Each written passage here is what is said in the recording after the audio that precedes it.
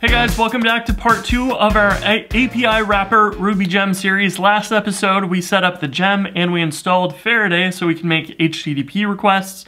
And we talked a little bit about how we want the gem to function. So this episode, we're going to be actually building out the OpenStruct wrapper objects around our Ruby hash responses. So if you remember in the last episode, we set it up so we can run a request with the Vultr client's Faraday connection. We can make a GET request to an API endpoint.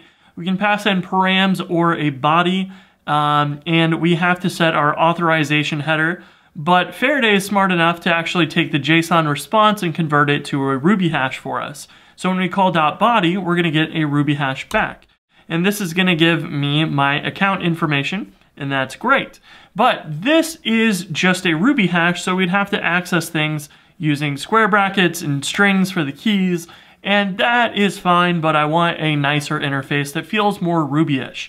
Well, this is where OpenStruct enters the picture. This is a really cool feature of Ruby. You can create an OpenStruct and you can say account, and or maybe we'll call it account ID, and we'll say 1, 2, 3, 4, and we could say name is Chris Oliver, and we get a OpenStruct back. And it takes the hash of arguments and converts them into actual attributes. So we can say account ID on this and just call a method, and it's going to give us that back.